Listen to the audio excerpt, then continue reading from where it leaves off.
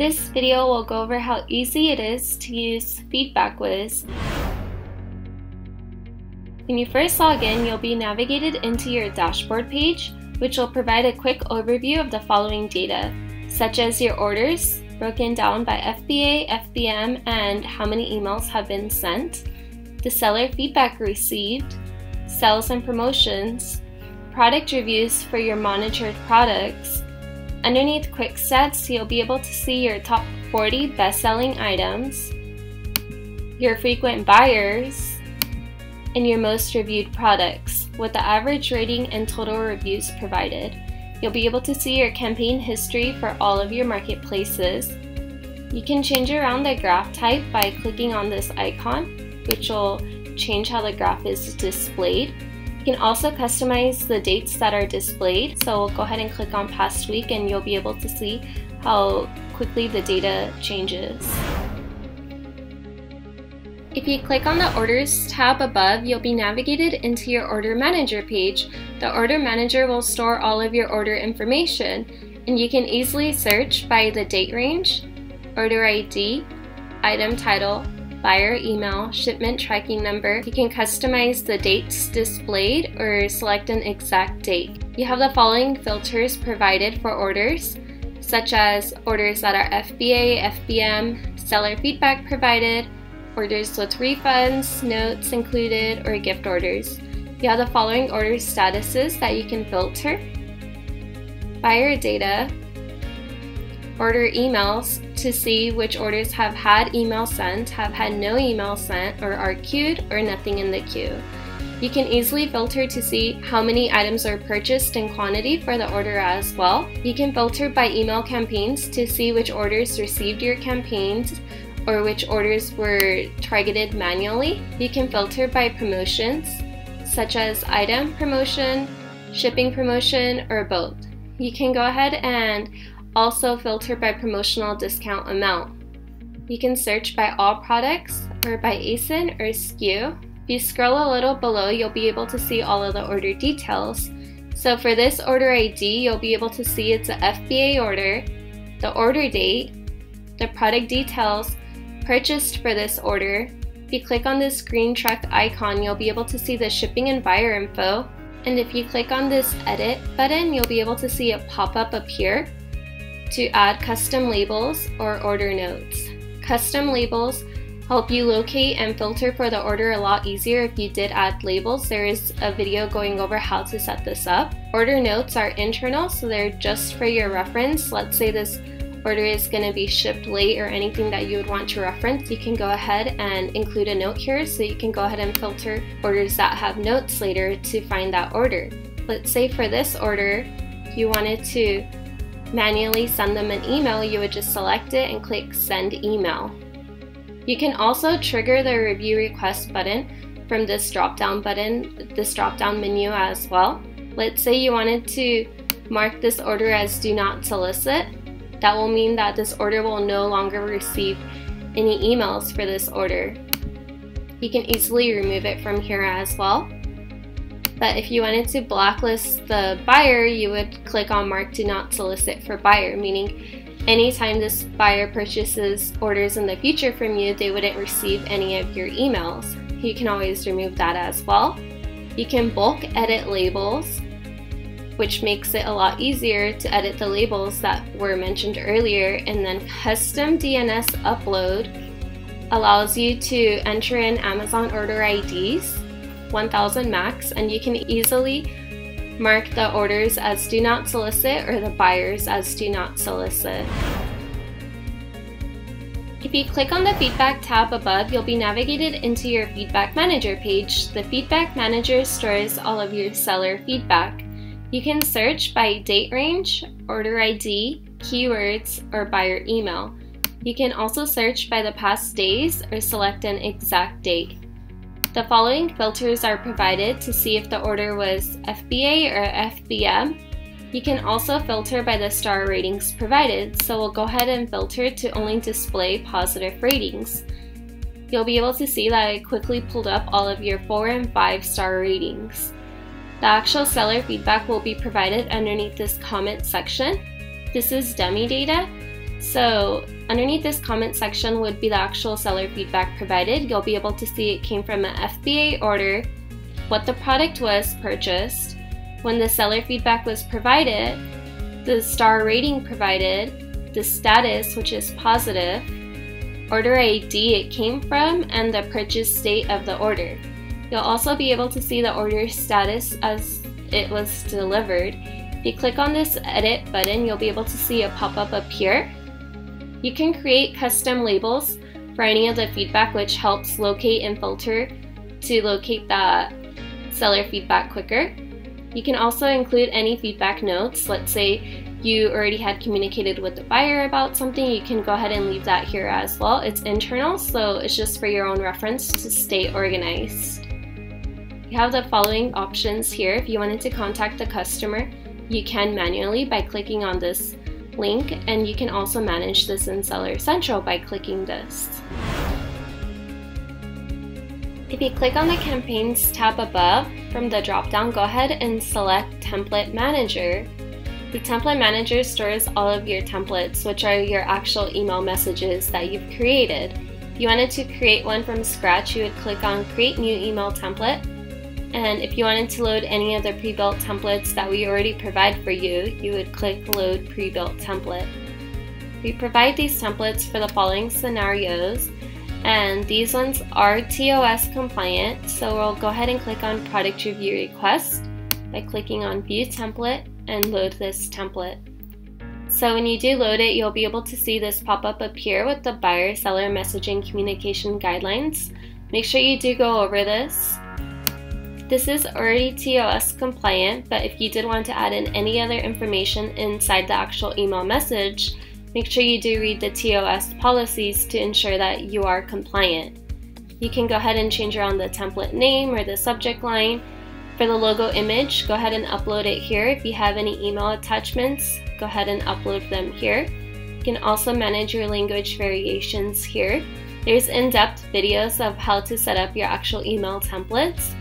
But once you do have this template set up and saved, you can always click Send Test Email to yourself as well to see how your actual email message will look like. So once you have the template saved, go ahead and go into your Campaign Manager. Campaigns will automate the actual email messages. So if you have an email message, you would need to use this option, Create Custom Email Campaign. The custom email campaign will allow you to tie any email template to the campaign and automate it. There's also videos going over how to set up the custom campaigns as well. If you go back into the Campaign Manager, you'll be able to see there's two options for campaigns. The custom email campaign allows you to create your own template and send it as an email message. This option that is the button Create Amazon Review and Feedback Campaign, this is actually automating your review request button inside Seller Central. So it is not an email, it is automating the review request button. And there's also videos going over how to set this up. And you cannot change around the template because, again, it's automating the review request button, and this is how it will look like when sent.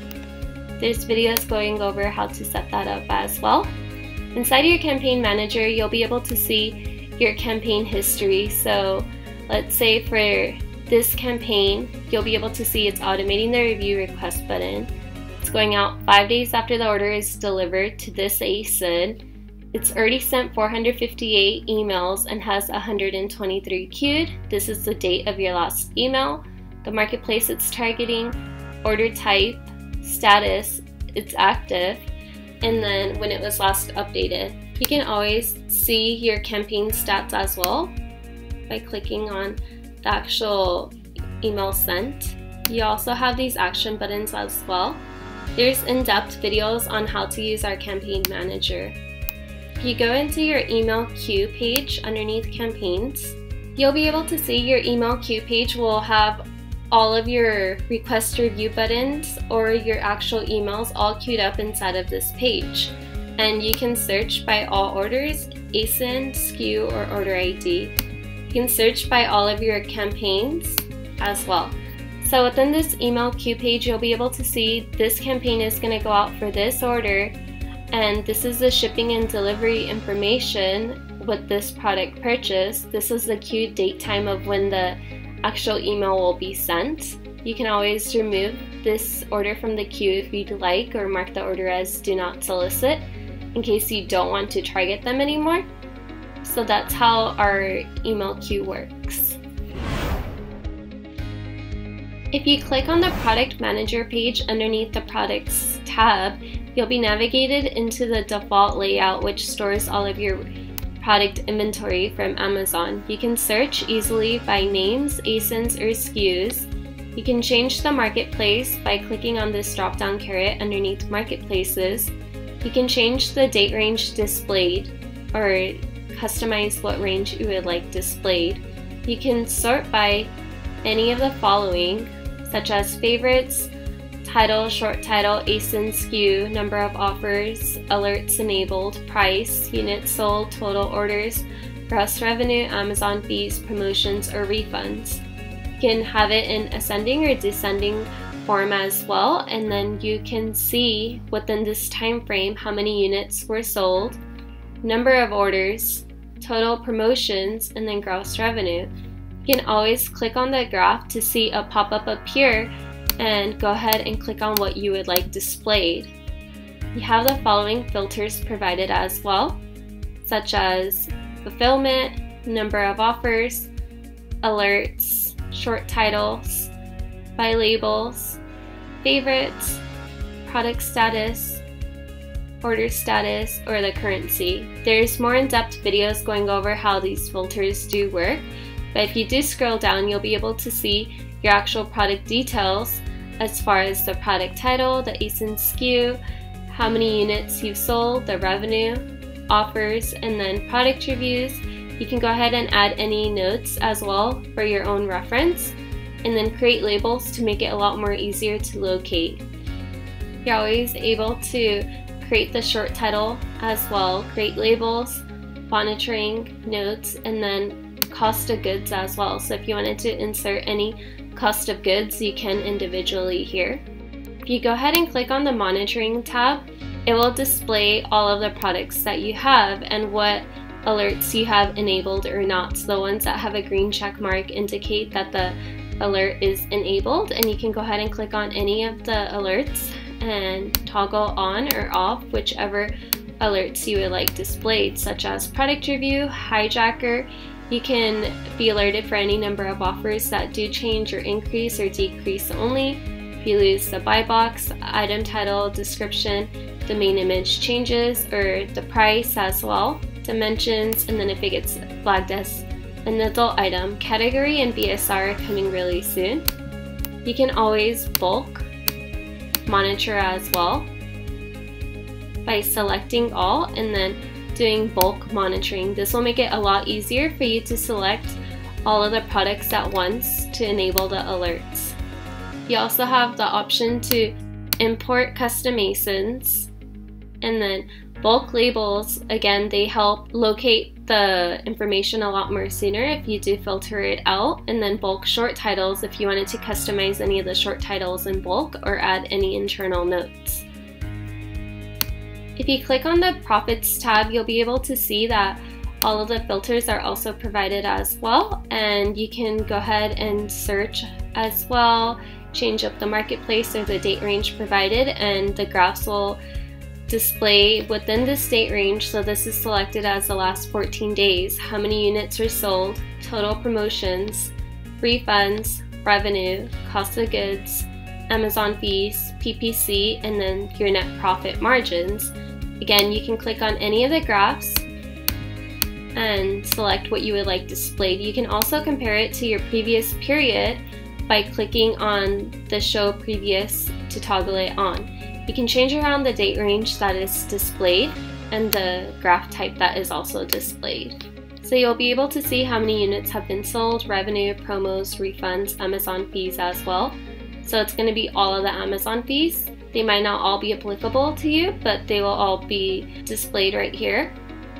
And then if you wanted to add any cost of goods, again, you can also from right here. It says COGS. You have the option to open up the graphs as well. And then you can customize the columns to only display what you would like. to see. So currently the ones selected are the ones that we're able to see within this page. But if you only wanted to see, let's say, the PPC and the revenue as well, you can go ahead and reset the options as well and change around what is displayed. You can also change how many are displayed within this page. If you click on the Products tab above, you'll be able to select Product Review Manager.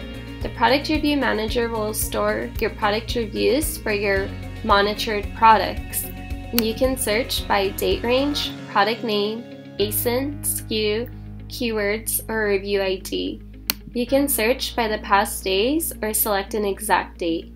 You can filter by star ratings or reviews that have notes left or not, and if they're verified purchases or not. If you scroll down, you'll be able to see all of your product reviews, and this would be in the most recent format. So you'll be able to see the product info, the review date, and the review details, and the actual product review that was provided. With these action buttons, you can go ahead and contact Amazon support, or you have a direct link to the actual product review by clicking on View Amazon Review. If you click on Edit, you're able to create custom labels which help filter and locate the review quicker.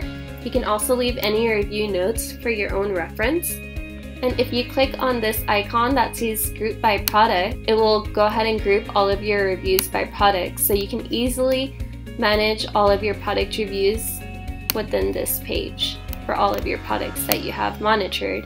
And if you wanted to go back to the most recent form, then you would just click Group by Reviews. If you click on the Reports tab above, you'll be navigated into our Report Manager page. You have the following options for the report type that you would like to generate, such as buyers, seller feedback, orders, returns, products, reviews, profits, cost of goods, or expenses.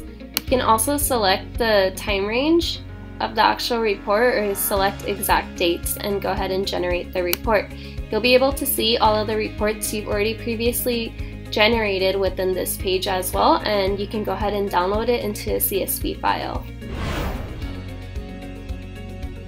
Click on the Dashboard section underneath the Profits tab. The dashboard will provide an overview of aggregate data.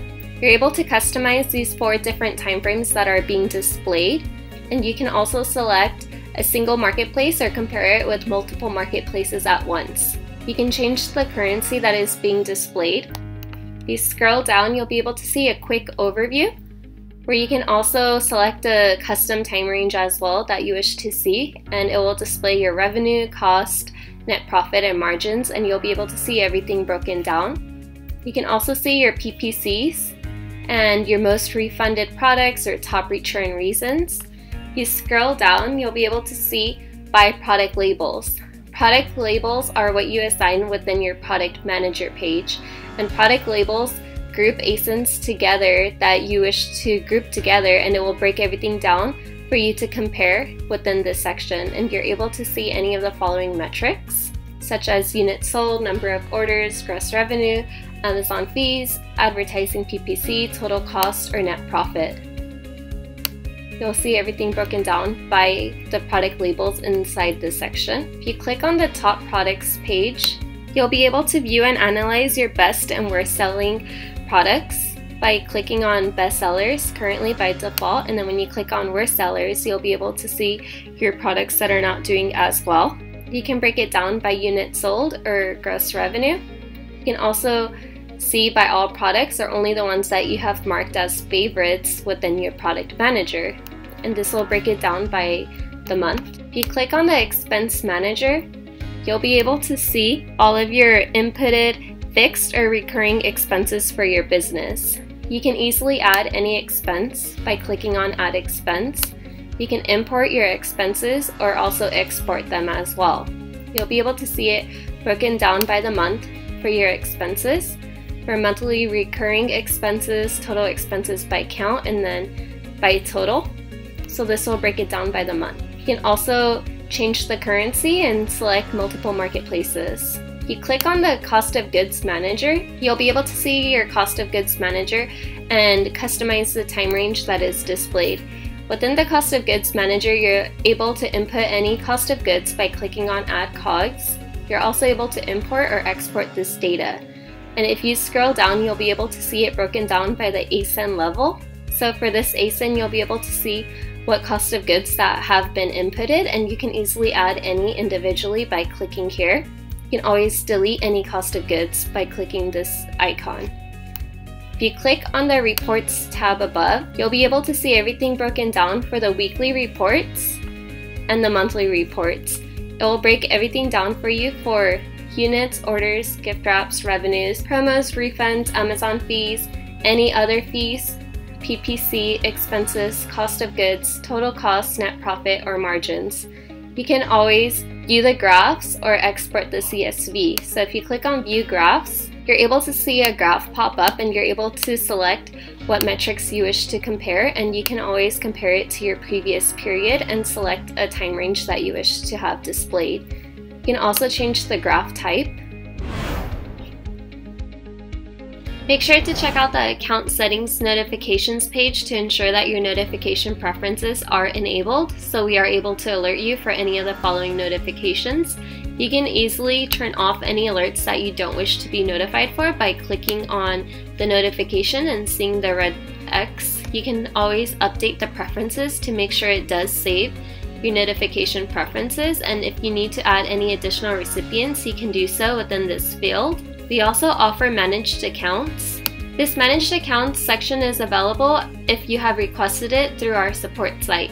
So managed accounts allows you to manage multiple accounts within a single login, and if you did have managed accounts below here, you'll be able to easily click into any of the accounts that you have set up.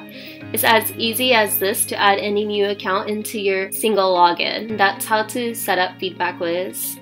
Please subscribe to our YouTube channel, and for more information, please visit feedbackwhiz.com.